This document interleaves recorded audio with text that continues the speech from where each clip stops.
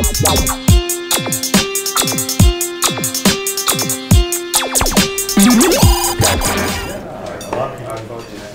everybody, welcome to the end of May and the May edition of the Toronto Jug.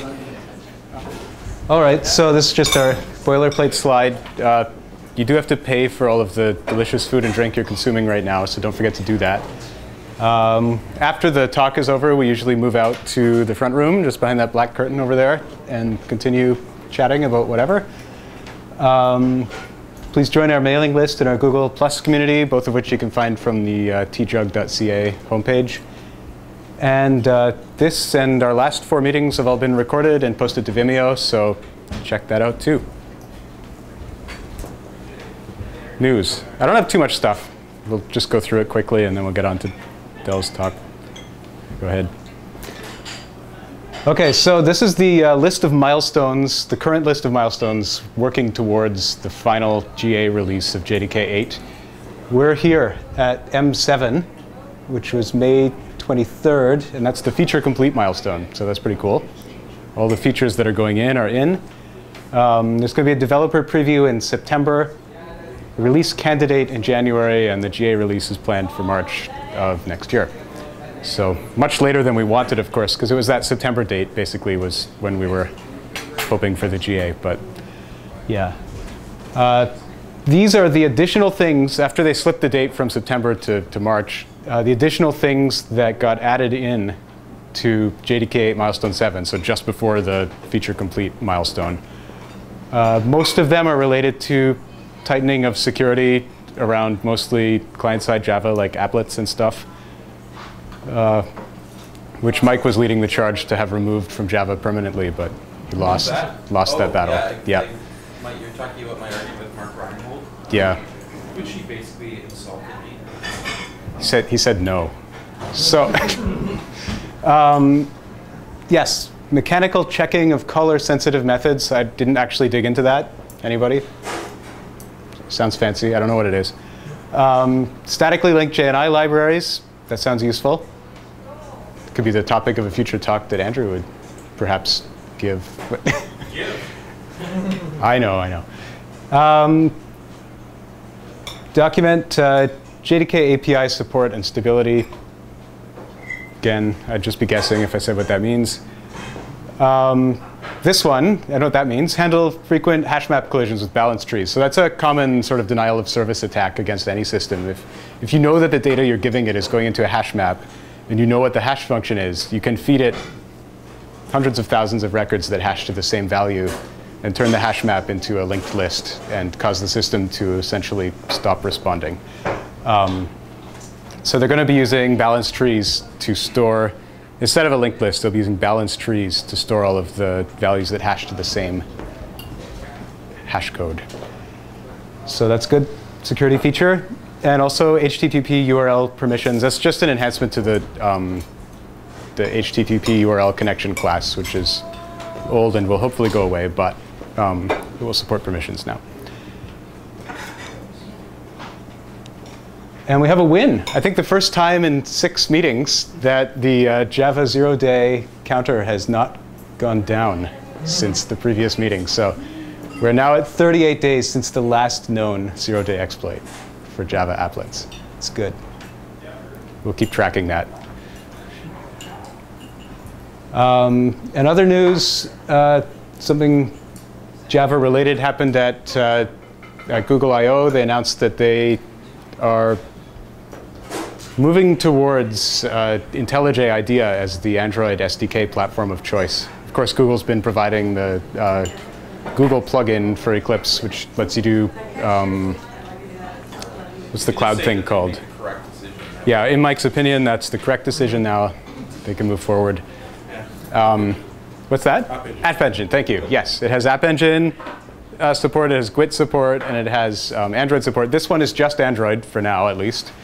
And so far, it's just a developer preview. It's not feature complete, but it will be free to download and use. And people are generally positive about the news. That's it, unless anybody else. I'm sure I missed stuff, but Is that all that happened to Java in the last month? Yep. OK. So now Del. Okay. Sir. Thank you all for coming.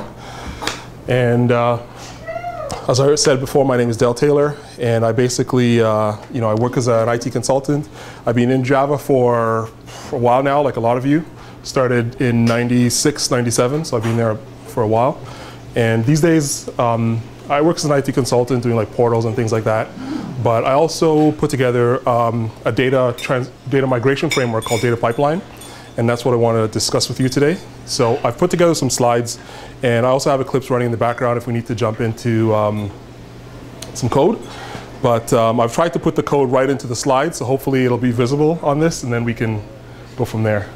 So I've also put the slide deck on SlideShare. So if you just go to bit.ly/javadata, you can pick that up there as well. So our agenda today is basically, we'll talk about what data pipeline is. We'll look at how it works, the different data formats, how to customize it, the different transformations, and we'll also look at data conversion, the different data conversions that are available. We'll also talk about how to customize it, so how to create your own formats, your own transformations, and things like that. And then finally we'll look at the code generator, because there's a code generator that's just up and coming right now, so we can talk about that. So first of all, the question is, what is data pipeline? And data pipeline is basically, sorry, can you guys hear me okay? Yeah, all right. So data pipeline is basically a Java library or a framework, depending on how you look at things. It basically allows you to convert data from one format to another, transform it, change the structure of it, and actually transfer it from one data source to another. Now, the library is mostly streaming. There are some cases where it can't be streaming, but for the most part it is. It has multi-threaded support. There's a built-in expression language. And it's offered as freemium. So there's a basic package which is free, and then there's some other additional features that you can get if you pay for it. So you can go and pick it up. There's a download. The download link is just go to northconcepts.com. That's the name of my company, /downloads. And because you guys are all part of Toronto Jug, I've put up an offer for you. If you go to northconcepts.com/tjug, then you can get a no-charge complimentary professional license. So I'll leave that open for about the next week. Just go grab yourself a license. Okay, so first of all, how does data pipeline work? Basically, it uses the whole pipes and filter messaging exchange pattern. So if you're familiar with Java I/O, working on the command line, it's basically chains together a series of readers and writers and operations in between. And yeah, that's basically it. So instead of working with characters or bytes like you do in Java I/O, it works with records. So diving a little bit deeper, it's built on what are called data readers and data writers. So the data readers produce records. Basically, there's an open-close method and a read method, which gets you the record. And the data writers basically consumes records. And the main thing on that side is the write, which accepts a record. So records are basically collections of fields. Fields have names, types, and values. Pretty basic stuff. And in terms of like the formats and the transformations, they're all implemented as subclasses of data reader and data writer.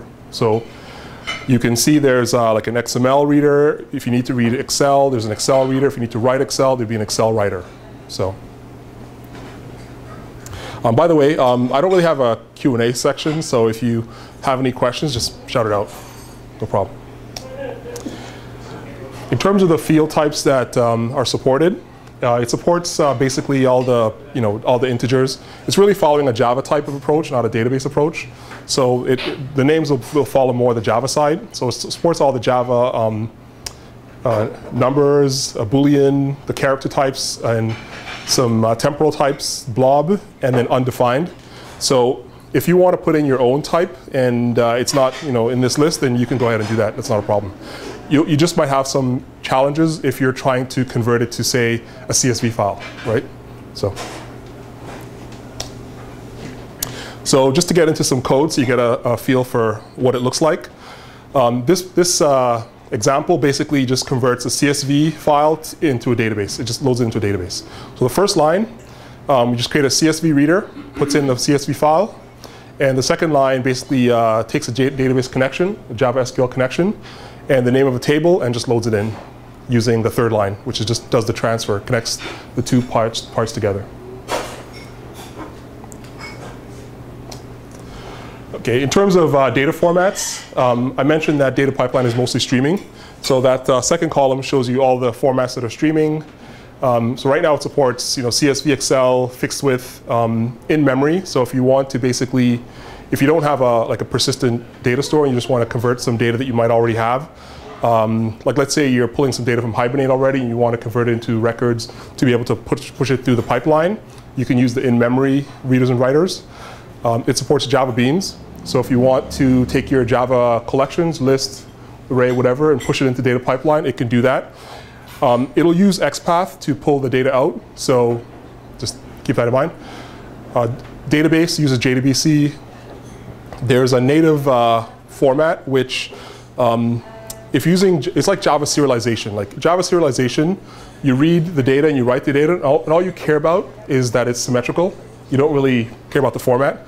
So that's what the native format is all about. It supports PDF, Word, templates. So if you need to generate like some quick free marker-based content, you can do that. It also reads web server logs and XML, streaming XML using XPath. And with the XML, it's only using the forward axes. So in XPath, there's a whole lot of axes you can use, like descendant, parents, and things like that. So in this case, it's using a subset, which are the forward, I think it's forward axis only. I think the axes are called forward only, right? So here's a different example. Basically, this shows you how to deal with XML. So in this case, it's just going to read an XML file, pull out some fields, and just display it just to the console. So the first line just creates an XML reader, takes in the file. Wherever you see we're taking in a file, we can also take in an input stream. So if you're pulling data from, say, the HTTP server request, just plug that in, and you're working. So the second line, basically, the second, third, and fourth lines, they basically tell data pipeline how to create records, and the fifth line as well, how to create records. So basically, we tell it that the ID field is going to be transactions, TN, and the ID attribute. So whatever it finds in the transaction element of the XML, sub-element TXN, and the ID attribute of that, it'll go into the ID field. So name will be the corresponding value in the name field, and price will just be whatever in the price element. And then finally, we can tell it how to break records apart. In this case, it's just on every transaction TXN sub-element.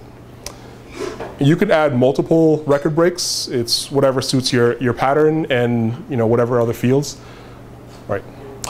So this example basically opens the reader, reads the records like you would in a Java I/O or Java reader, and just prints it all to the console.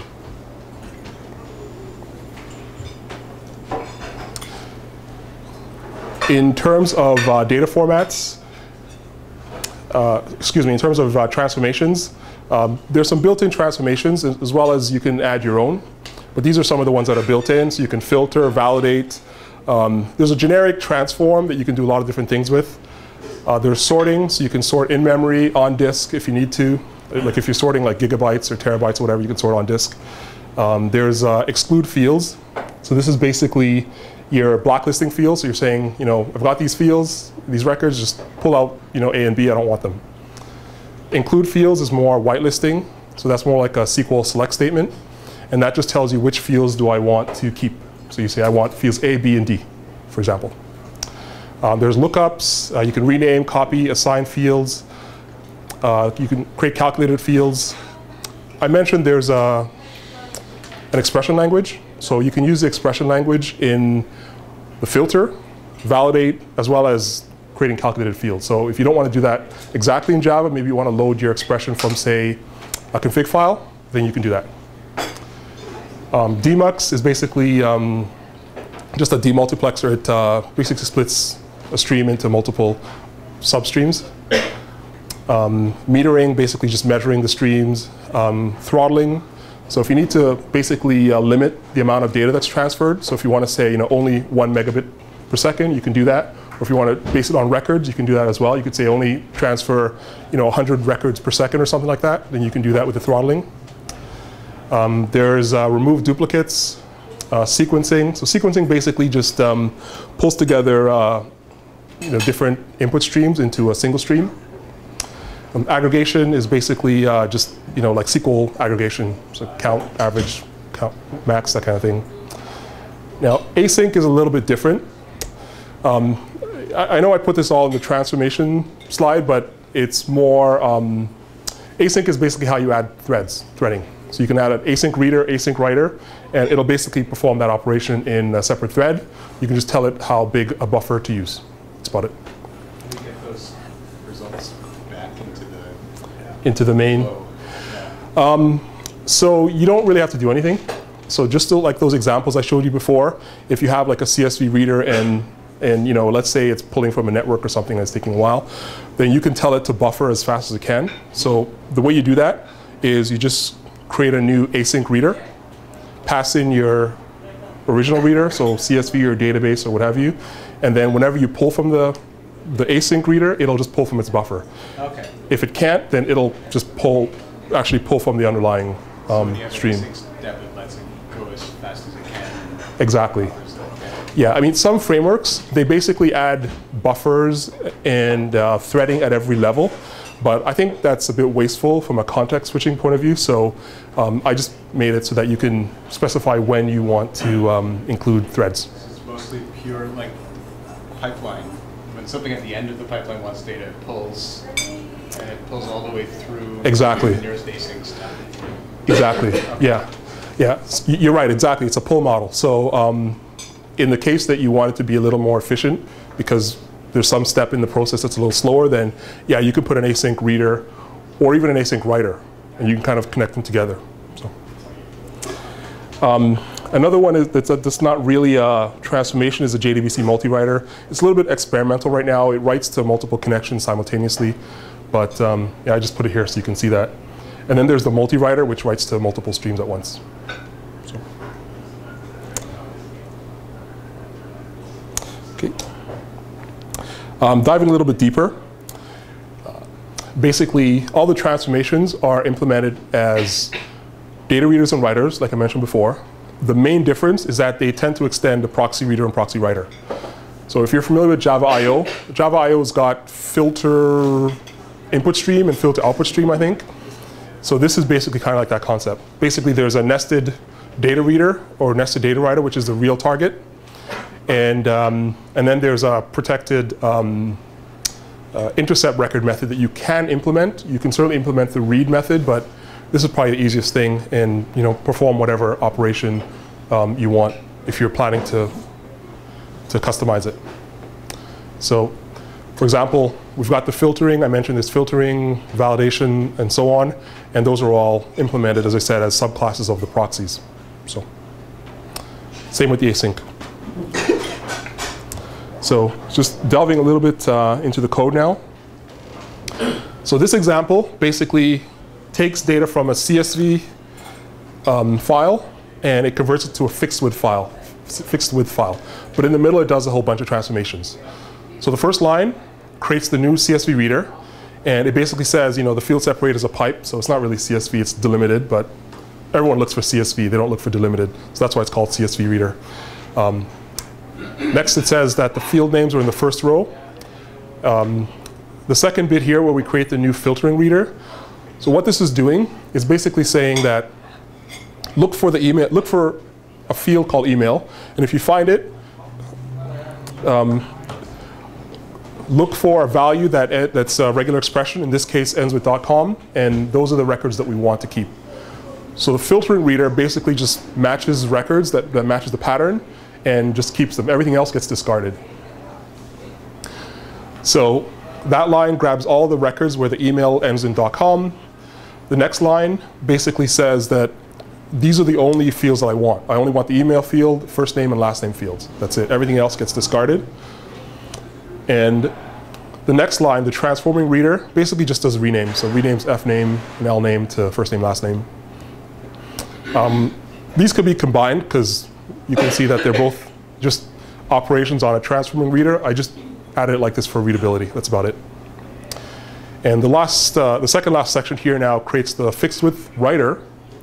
And this basically, you give it the target file name. You say that it's got the 3 fields. So I want them to be 64 characters, 20 characters, and 20 characters. The field names are going to be in the first row, and then it writes them. By default, the padding is space, but you can change it globally or on a field-by-field basis. So. What does it do with the data field? Yeah, that's a good question. The question is, what does it do if the data doesn't fit? For example, I think emails are like 254 characters. That's like the official length. So obviously that might not fit in a 64 character field. So it'll either truncate it or you can throw an exception. Okay. Yeah. So. In case of email, probably want an exception. Yeah, other things, exactly. Yeah. So that's up to you, right? So is that field by field when you're setting it up, like when you're configuring the CSV writer? Sorry, the fixed width writer? In terms of the exception? Yeah. Unfortunately, right now it's global, but that's a good idea. So what was the question?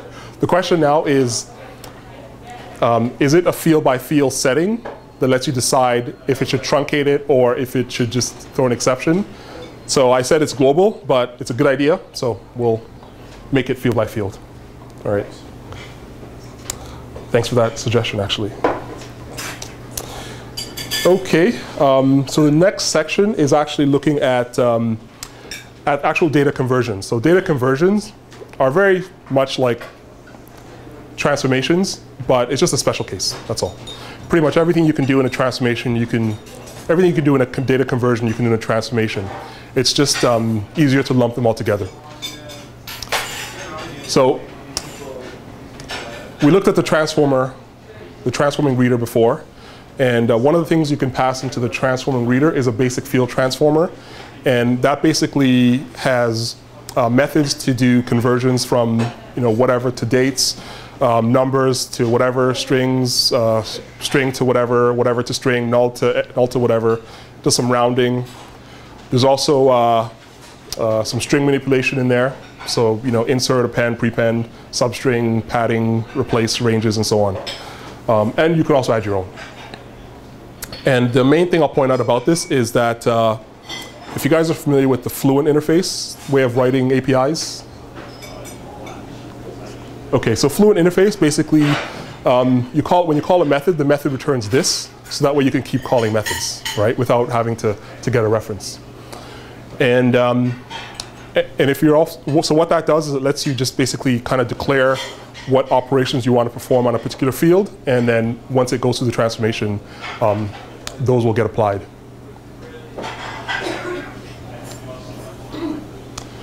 So here's just a brief example. So you can say you plug this into the XML example we had earlier, for example. So we create a transforming reader that wraps the original reader. And we say we want to perform some transformations on the ID field. And all you want to do here is convert strings to long. That's about it. The next field is price. So if you get a null to value means if there's a null value, just convert it to 0 string. And then convert all the strings to doubles. So at the end of the day, that price will be turned into a double. So. And the final transformation is just a date. Pretty simple stuff. It just takes a date field, converts it from a string to a date using the pattern from Java's simple date format. And then if there's a null, just convert the null to today's date, just a new instance of date. So, right. And order matters. So these things are getting basically applied in the order that you define them here. So if you switch them around, then strange things may happen. So. Just a question about use of these. If is a transforming reader and all of the transformers, are they thread safe, so I can instantiate one and just keep reusing it for many different readers? So, sorry, you're asking if the transforming reader is thread safe? Yeah. So the way I would answer that is it's like Java I/O, right? So Java I/O, is it thread safe? I would say no, because it depends on the underlying stream. Like, I mean, if you have a database connection, that'll be thread safe, but if you have other things and you try to use them in multiple threads, it's probably not going to do what you want. So typically, if you need multi-threading, then you should use the async reader and writer. But I wouldn't try to take something and use it, like create an instance of basic field transformer and try to use that in multiple threads. Right, so you would probably create a new one each time rather than say, Yeah. oh, this is this kind of field transformer. Right, and I mean, objects are cheap, right? So we have gigabytes of memory. So like, it's not the days where we're trying to fit things into a kilobyte. So I would say just instantiate it. And it'll also save on like memory, potentially memory leaks and things like that as well. So, okay. Okay, so we just blazed through basically, a high level of what's in data pipeline. The next section really goes into customization, so that's where we'll look at more code. Do you guys have any questions before we move on? I have a question. What's the situation with exception handling? Can you set like a policy about, let's say I'm processing big chunk of data, big batch of data. Something happens within that batch. Yep. Can I set whether I continue, whether I break, how I identify it, where it broke? Yeah, so you saw that we were using, let me just go back a couple steps. So at the bottom, we've got like the job template, and that's really what governs the transformation. So there, we're using the default and just taking a reader writer, but you can actually do what you're asking, which is you can decide whether to continue on error or, yeah, definitely, yep. So, okay, any other questions before we go on? Oh. Okay. So in terms of customization, we'll look at customizing formats, transformations, data conversions, filters and validations, which are really the same thing, and lookups. So in terms of creating your own data formats, basically all you do is you subclass data reader and data writer. You implement the read implementation method and the write implementation method, and obviously open and close as well. So here's an example. Can you guys actually read that at the back? Yep. Okay, good. I was not sure if it would be too small. So there's a lot of code here. On the left side is basically a new reader which just reads property files, like resource bundles, right? In this case, it's got a field reference to the properties file, and then something which is the keys, which we'll get to. And there's one constructor right now which just takes in the properties. But if you're creating something more production ready or reusable, then you'd probably want to take in an input stream and a file as well. So the next method is the open method, and all this does here is basically grabs the property file, the property that came into the constructor, and just starts getting the keys from it. That's about it. And then the close method just sets it to null. So the guts of it is the last method, which is the read implementation. So this looks at the keys, and it just checks to see if there are any more keys, and if they're not, then it returns null. So that's the end of the stream. Basically what it does now is, if there are keys, it'll try to get the next key, and also get the next value. It'll create a new record, and then put the name and the key and the value into the record, and then return it. So that's about it. How you might use something like this is in the top right-hand corner. Let's say you're reading in some properties. You can create the property, load it, create the Java util properties, load it from file, and then pass the properties into your properties reader. And then you can create a writer, which is basically a stream writer. All it does is writes records to whatever stream you passed in, but as text, right? And then finally, we just call the transfer method. So given a property file that's got TX equals transaction ID, symbol equals symbol, DOB equals date of birth, equals birth date. If you ran it, it would produce the following output. So, for example, if you wanted to load your properties to a database or something, then you could do something like this. So, any questions on that? It's straightforward. Okay. Okay. So the next section is dealing with transformations, and you actually have two options for creating transformations. So the first option is basically subclassing proxy reader and writer, like we talked about before.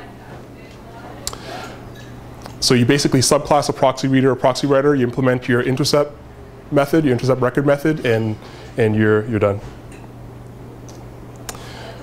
So here's an example of that. So this is what this transformation does is it basically takes a record and it creates multiple records for it based on the languages that you passed in.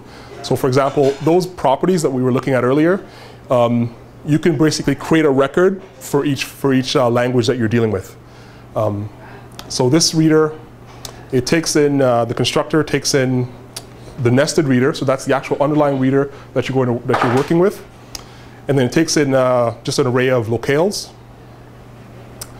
And then the main part is the intercept method. So what the intercept method does is it takes a record, returns a record.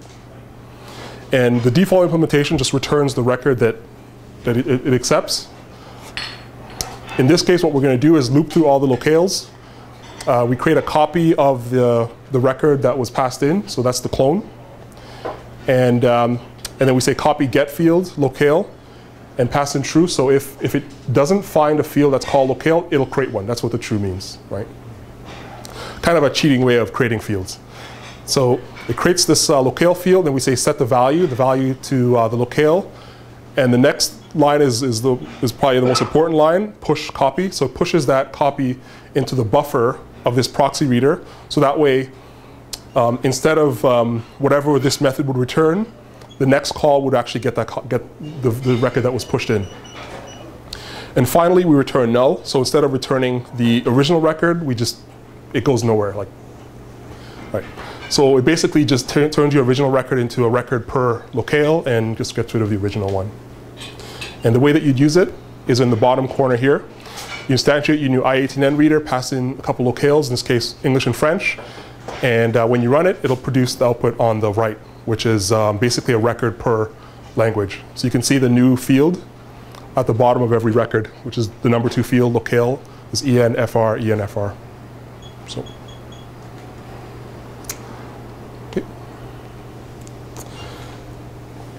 So I mentioned that there are at least two ways that you can create transformations.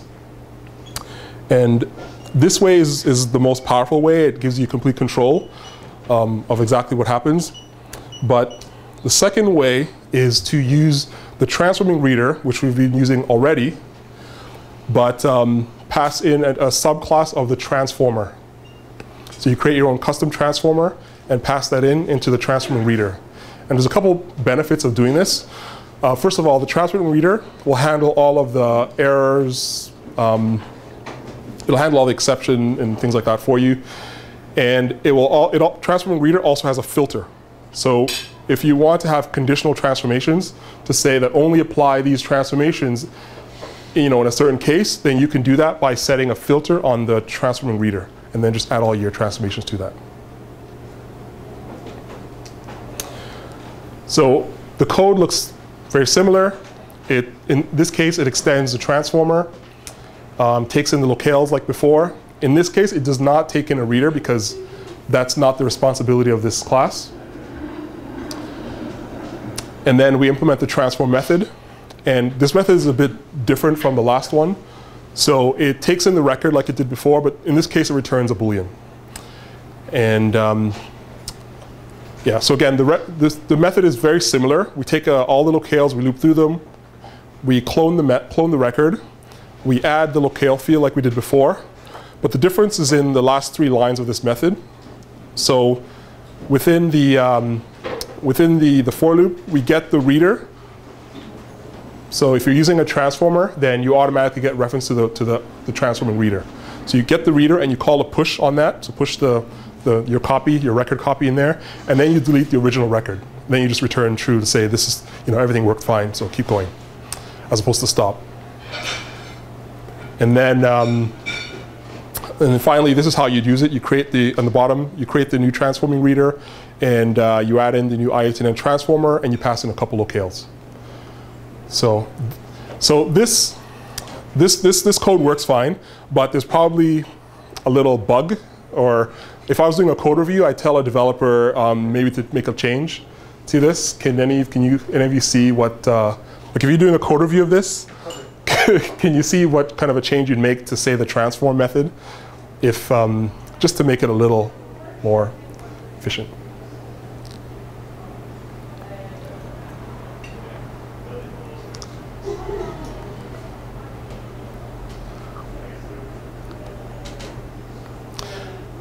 Okay, so I'll give you a hint. It's the record. I'm doing something with the record every time that I probably shouldn't be doing, or probably don't need to do.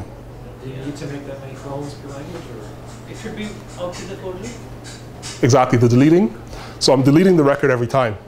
I mean, it's okay because it's just setting a flag on the record, but there's no reason to call record.delete for every locale. You just put it after the loop. So. All right, so those are the two ways of creating transformations. Sorry, Dale, I got a question. Yep. So if you've got a whole bunch of transforms chained together, yep. And then when you're talking about the record, how's that going to look? Because the transform that's in front of them in the chain, it could have duplicated the record and all that kind of stuff. Yep, yep. Yeah, that's a good question. So the API is primarily streaming. So the question was, if you have a whole bunch of transformations chained together, then the record is, like, what's in the record, right? Because at any given time, a transformation could be doing different things to the record, right? That's exactly what I'm asking. Right, right. So I mentioned it's a streaming API, and one of the consequences of that is that each record can be different than every other record. So you actually can create records that don't look like each other, right? What that also means is that as the record flows through, it may be different at each step, right? So once it gets to one step in the transformation, maybe you add some fields to it, or you delete it, or you duplicate it, then that record might be gone. It might not even be there. So whatever is produced by that step is what's going to be consumed by the subsequent step. So the record that we see here is basically the output from the previous transform. Exactly. Exactly. Yep. Yep. So when you delete the record in the stream, what happens? Like, does that mean this step now pulls another record because it needs to give a record to the next step downstream? Yeah. Yeah. You're right. So if the records are flowing through and you delete one, then the next thing, basically. The way the system works is it tries to ask for a record, and it just basically waits until it gets a record, right? So if the records that are coming are deleted at a higher stage, then it just never gets to it. So the lower level that's still waiting just keeps waiting. Yeah. So, okay. So that was transformation. Now this is data conversion. And I mentioned before that conversions and transformations are really the same thing, right? Just a special case here. So there are probably a couple ways to do conversions, but I'll just show you one here today. And that is basically using the transformer, just like we did in the last example. So we basically use the transforming reader. And the transforming reader has, we can add transformers to it. In this case, we use one of the special transformers, which is a field transformer. It takes in a field name, and it does some things by itself, like it looks up, the field from the record, and then it has a method called transform field, which is the one that you implement, right? So that field that gets passed in is the one that has the name that you passed into the constructor. So for your custom transformer, you basically implement the transform field method. And I would also recommend that you implement the toString. And we actually should have implemented that in the other transformers as well. And the reason is because it helps when you're diagnosing problems. And I'll show you what that means. So take this, this conversion method. So this conversion transformer basically converts bytes to strings, right? So just a byte array to a base 64 encoded string. So the constructor takes in the name of the field. We implement the transform field method, which takes in the field that we're working on with whatever name that was passed in into the constructor. So the first line of the transform field method basically grabs the value. If the value is null, then we just want to make sure that the output of this method produces strings. Even if they're null, we still want to set the type as a string, regardless of what it was before. So we have field set null, then we just return, and that's the end of this method. If the value is null. If the value is not null, we just want to check and see, is it a byte array? And if it is a byte array, that's when we'll use the Sun Oracle base 64 encoder to convert it from bytes to a string. And then we just set the value on the field. Oh, really? Awesome. Okay. All right. So we don't have to include those undocumented or unsupported. Right. Okay. It's like using the FTP client in the old days. Yeah. Okay. So if the value isn't a byte array and it's not null, if it's something else, something date or something, I don't know, then we just throw an exception and we say field is not a byte array, and then we can set an arbitrary field on the exception. So, you know, it depends on which school of thought you're part of. But for me, I think exceptions should allow you to set arbitrary fields, and that's why I've got this here. And the field name is kind of strange. I put a few zeros just so you can tell in the output which one we created here. So in this case, if an exception is thrown, we'll see this field 000, and that'll be some field value. So, and finally, we implement a toString, and in this case, it just says converting field, whatever the name is, from bytes to string. So, and if we want to use this this transformer or this data converter, we basically use the transforming reader like we've already been doing. Maybe we use the old I18N transformer like we did in the last example, and then in this, the last line basically just says transform whatever, you know, the value field from bytes to string. So now, in the example we've been looking at, we do not have a field which has bytes, so it's going to fail if we ran this, and that's what we see in the next screen here. So this is an example of like the kind of exception information that you get. I know it's a lot, but hopefully if you have an error, then it'll pretty much tell you exactly what you need to do, what happened. So in this case, you know, it says exception in main, data exception, transformation, and in square brackets, it'll give you the name of the transformation from the toString. So converting field value from bytes to string, failed on record 0, field is not a byte array. It's okay if you don't implement toString, it'll just say the class name. And now the interesting part is before all the stack trace information, you get some context info. So stack trace gives you the location, but often you need to know exactly what was the state of your application or reader or whatever. So here, for example, it'll say, you know, the state of the endpoint was opened, it was in the main thread, it happened at this time. Buffer size is 0, so there was nothing pushed into the buffer, nothing waiting. It was the first record. The field transformer dot field says the field that we were transforming is the value field. It is supposed to be of type string. It actually has the value transaction ID, and its actual value is a string, a Java lang string. We just strip off the package. And then it gives you some other things about the filter. So there's no filter on the transforming reader. The transformer we're on is the convert field value from bytes to string. The class is the one that we just created. It's the second transformer, and again, it gives you some other stuff. And you can see the second last value is our field 000, which is the one that we added on. So if you need to add in your own context stuff, then just go ahead and put it in. And one thing about how the whole exceptions work is because you can chain readers and writers together, it actually traverses the whole hierarchy to grab all the state information as it goes up. So. And then you get the stack trace. So that's about that. The next section is basically creating your own custom filters or validations. Basically, validations and filters are the same thing. It just depends on which particular reader you use. So here we've got the data reader, proxy reader, and we've got the filtering reader. So the filtering reader is what we've used already, and you can add filters to that, or if you want, you can use a validating reader. And the main difference here between filters and validator is the filter says, only give me things that match this criteria, and the validator says, if it doesn't match, then it's a problem, right? So, and that's why we've got the exception on failure flag in the validating reader, so you can turn that off or on. And there's also discard methods, so if, in the validating reader, so if there's a problem, then you can just intercept it and do something at that point. Maybe funnel it to a dead letter, an error queue or something like that. So.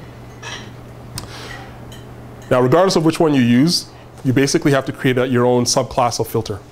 And in there, you would just implement the allow method, which takes in a record, returns a Boolean, and that's about it. So here's an example of a filter. And this filter is staying on our themes of resource bundles and locales.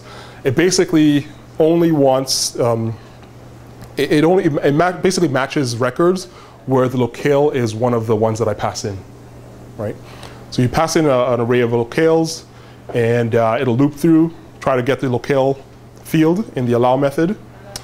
If the locale that it's looking at matches the current field's value as a string, then it'll just return true. It means that I just saw one of the records. Otherwise, it'll return false. And the way that you would use it is, as you'd expect, on the bottom left corner here, we've got filtering reader, and we can add in this I18N filter and just pass in our locales. And if we ran this through the examples we were using earlier, then we would just get these 3 records, because in this case, I'm just saying, just grab me the French ones, the French records, and then that's what will happen. So, okay. So if a validation sees something it really doesn't like, can it cancel the whole thing? Well, I guess throwing an exception is going to propagate all the way back to like the top of the main thread, right? Yeah. So if you're using the validating reader, and yeah, you actually have a choice. So you can just set the. So in the bottom left, there's a flag exception on failure. So you can just set that to true, and yeah, it'll throw an exception. It'll just blow everything up. But if you want to kind of continue, then you can just set it to false and just implement the discard method, and then you can do whatever you want with that. Yeah, yeah. Something what if you do want to just abort the whole batch when you see some bad data, like try again from the beginning after correcting it? Then you can just set the flag to true, and then that'll just. So will the eventual writer at the end of the chain find out, or do you have to clean out, like basically, like you have a file writer say, it's partway through writing the file. Right. So that's like a transaction, for example, right? Sure, yeah. Yeah. So there's no transactions per se built in. That's really something that you would have to implement on whatever you're using to run the transformation. Okay. So basically, if that sequence of operations don't complete, if they complete successfully, then you commit, right? Right. Yeah. If they don't, then you can whatever rollback means for you, and that might be a compensating. Like the writer interface have a way of telling the writer that you want to commit or roll back? Does the writing interface? No. With the JDBC writer, it's obvious how you would implement that. But like with a file writer, you could say delete the file you were working on or not delete it. Yeah, yeah. So it sounds like what you're talking about is more a compensating transaction, because like in files, there's really no transaction. So Jonathan is asking about like how do you handle failure, right? So if something fails on the read side, how do you handle those records that have already been written, for example, right? And really the answer right now is a compensating transaction, which is you see that something bad happened and then you do something to rectify what was already there. Yep. Use Java. Use Java. Exactly, yeah, you use Java. Yeah, it's interesting. Something called transactions. Sorry? Something called transactions. Like in a database, you have a transactions. Yeah, so yeah, if you're writing to a database, then definitely transactions are there. But if you're writing to, you know, some file system or something, or sending it over a network, you know, once it goes over the network, right, it's gone, right? So you maybe have to send, like, I don't know, some operation or some command that says, you know, the last 1,000 records you saw, or, you know, the beginning of this queue, just discard everything so far, right? Yeah. So the provided JDBC writer, is it just sort of like transaction agnostic, or? So by default, it is transaction agnostic, correct? But it supports batch updates as well. So you can say, so by default, it tries to write one record at a time. But if you want it to be more performant, you can say, you know, use batches of like 50 or 500 or whatever. Okay. So that's just, you just say set batch size to whatever, and then it'll behave a little bit differently internally. So it'll use the JDBC batch updates, and it'll try to basically batch them. And then when you close, it just flushes out the extras. Yeah, exactly. Okay. Yeah. So can you commit on the boundaries of batches? Can you Commit. Can you commit on the boundaries of batches? Yeah. Definitely. I'm just thinking, is that... If you load, let's say, 1 million records, you don't want to put one transaction, you will generate rollback. Right. So if you're doing that, I would say turn off transactions, right? And yeah, set your... Useful feature, because many times when we need to load a lot of stuff into the database, we would commit, let's say, every 10,000 lines. Okay. Yeah, Oracle doesn't like big change sets. With Oracle, Okay. Most databases don't care, but Oracle doesn't like large change sets. And rollbacks are especially expensive. If you put in like 15,000 records and then you decide to roll back, that seems like a 5-minute job. Sure. Wow. It's fast because it's already written it, but rollback is like, Yeah. I don't think about that. Right. Interesting. Yeah, I'll have to look at the commits. I'm pretty sure that you can commit it on the boundary, but I'll have to check the code. I mean, I could do it here. Maybe after we're done, I'll take a look for that for you. Yep. So, but yeah, definitely it does have batching support.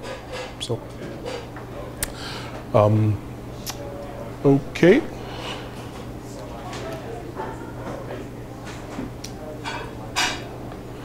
I think we went back, huh? Okay, right. So on to lookups. So it's a bit more complicated, but it looks more complicated than it is. So lookups basically allow you to, you know, just enrich your records. So as your records flow through, you can do a lookup in your database or something like that, right? So in this case, in order to perform lookups, in order to create your own custom lookups, you need to subclass the lookup class. And basically how it works is there is a lookup transformer, which you add to any transforming reader. And there, then you can specify your lookup. You can specify, in the lookup transformer, you basically specify the fields which are the arguments to the lookup. So you say, you know, as I go through, as you're looking up the data in my custom lookup, these are the fields that I want to pull from my record and send it to the custom lookup to do the lookup. And then you have the actual lookup, and then the next item here is override field. So if it finds an existing field, then it can override it or not. Now, there are a few methods here that you can implement if you like. So, but it's there as just provide you a hook into the system. So there's the join. So once it finds the record set that matches your query, it'll call this join method, and you can override it to do whatever you need. There's the no results, and then it's too many results. So if it finds more than one, so here's an example of that. Hopefully you can see it. So basically, what this custom lookup does is it tries to use some translation service. For example, maybe using Google Translate or some other, or maybe you have a database of all your phrases in that maps English to, you know, French or whatever, right? So all it's doing is it'll look up in whatever system and try to put in the new value. So we don't actually have a system here, so all it's going to do is just add in just a language suffix at the end of the phrase. So, all right, so onto the code. The first, the field, the property here, it says source language. That's the language that you're starting from. And the actual lookup takes in just an array of keys, and these keys are the values that are coming from your record. And these keys are what's going to actually be used to do the lookup. So it just says looking at the get method, if the keys are null or if there isn't two of them, then just fail. Just throw in invalid arguments and just set two properties on the exception. The first is arguments.expected. So I expected 2 arguments. And what I found, arguments.found, I found these keys instead. So it'll expand that as needed. So if you saw that exception, it will say arguments.found, and it'll show you if, each of the elements of the key, so as well as how many are there. Okay, so after the exception, after the argument check, we just pull out the values of the keys.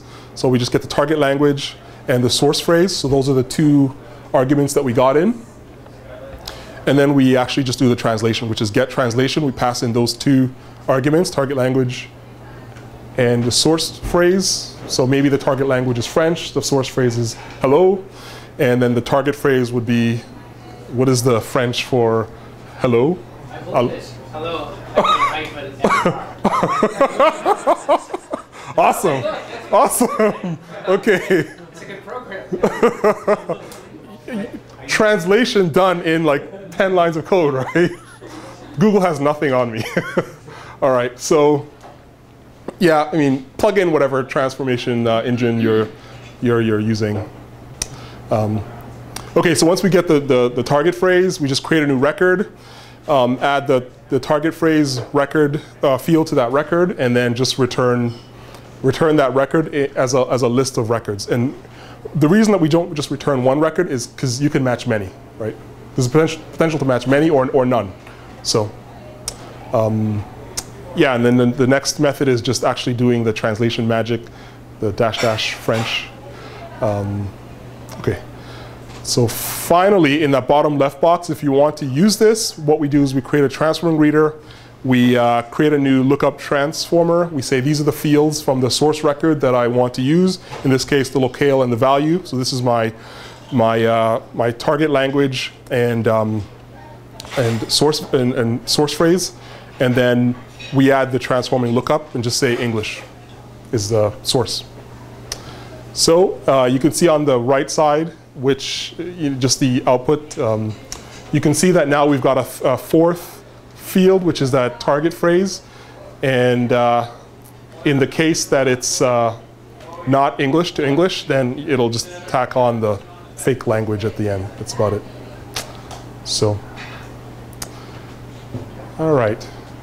So that's about it in terms of customizations. Any questions on that? Is this the pattern you would use, say, if you had you often have these lookup tables in a database where you translate codes into longer things. Is this the sort of pattern you would use to implement that kind of lookup?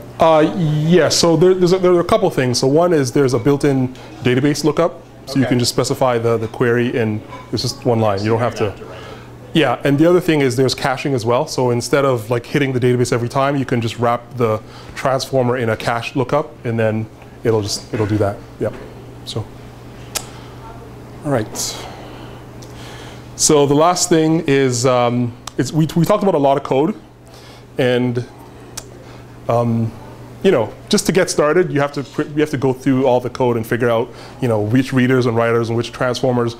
So what I'm trying to put together now is just a simple wizard that'll just generate the code for you. So if you go to northconcepts.com/datapipeline/builder, then you'll get this wizard, which I'm just starting it. It's not really too far yet, but it's got some of the inputs like database and CSV and some other stuff, and it's got a couple transformers. So if you go there, you just fill in the form and click next, and then it'll generate the code. You just kind of paste it into your app just to get started, right? That's about it. So it's not trying to be like a Oracle Warehouse Builder or something. It's just giving you the code to get started. So that's all. I mentioned that you can go to northconcepts.com/tjug and grab your own complimentary, no-charge professional license, and that's about it. Let me know what you think.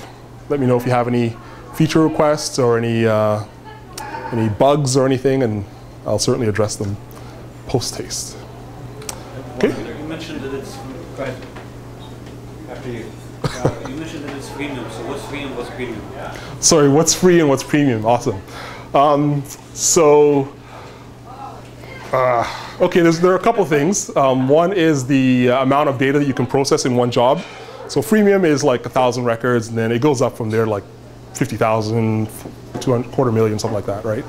And then the business license you get the professional, I think, is like everything, right? So what distinguishes freemium from premium one is the number of records that you can process in any given job, and the second is the formats that are supported. So for the freemium, it's like the basic ones like Excel, CSV, XML, and then for the premium, there's some others.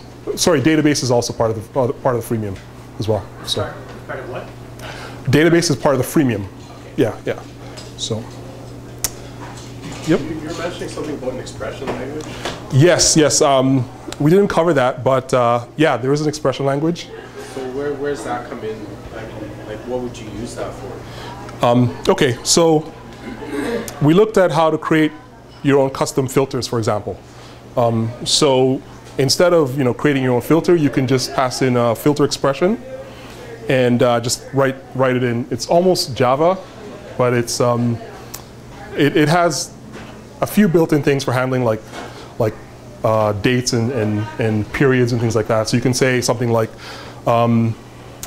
only give me records that are like 2 years old, right? So you can say where date is greater than 2 years, right? So just a little syntax sugar, I guess.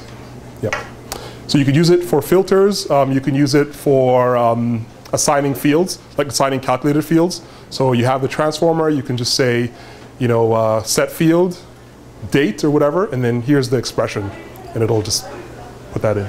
So, and you can kind of pull it out and use it on your own, like for your own uses, but that's a bit more involved.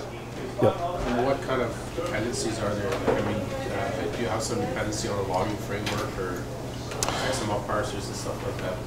So yeah, there are definitely some dependencies. I mean, like, can you use this in a container without having some kind of jar caches and stuff like that?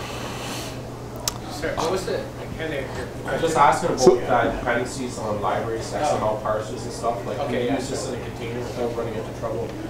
So yeah, there are dependencies, and I mean it uses log4j for logging, but I think the simple logging framework kind of abstracts that. So I think you can probably plug that in. And it uses a couple libraries for Excel, but for XML, it doesn't. I mean, it just uses what's in the JDK, but it has a built-in XPath streaming thing, but that's part of data pipeline. Yeah, so I'm just trying to think of what other dependencies. Of course, you'd need to have your database drivers, or I mean, that's not part of it. Yeah, but there's actually a list of the dependencies if you go to the data pipeline page, and you can see what. Just go to getting started, and it'll show you what the dependencies are. But yeah, I mean, I use it in Tomcat and JBoss without any problems, and other companies use it in a lot of different things as well, like WebLogic and so on. So, yeah. Any other questions?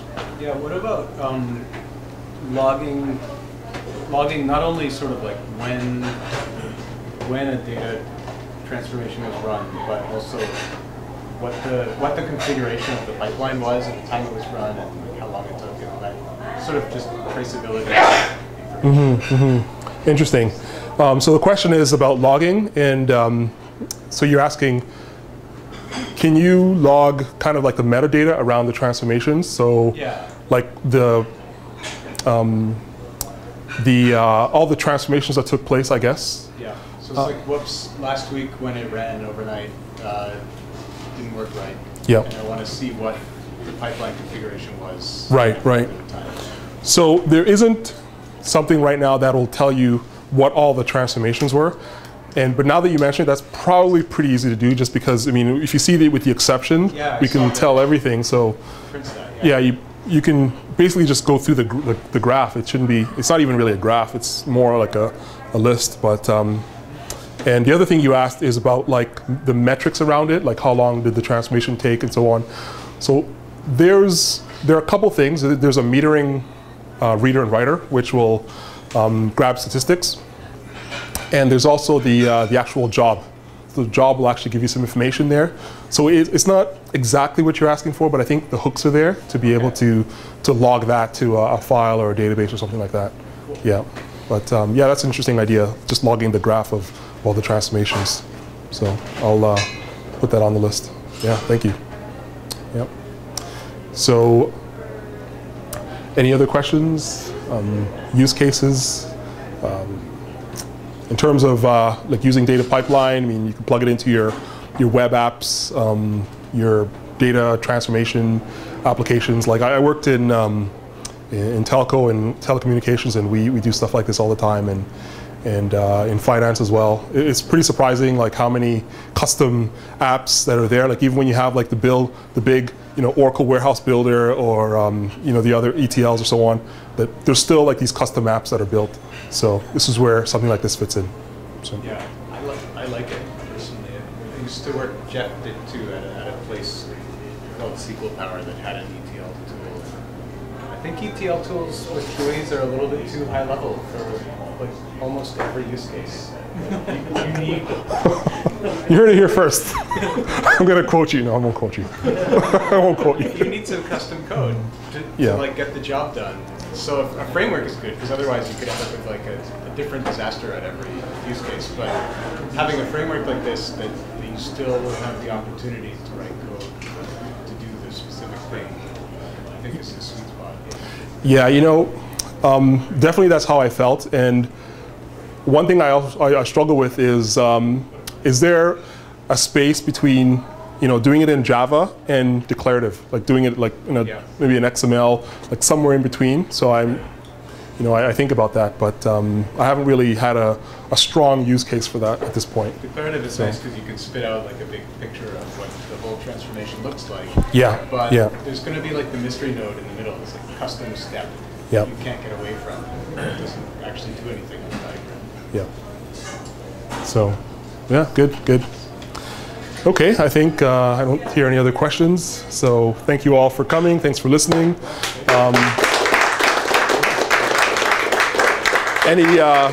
Any feedback or questions, you can just email me, dele.taylor@gmail.com or northconcepts.com. It'll all come to me. So, perfect. All right, thank you very much. Thanks.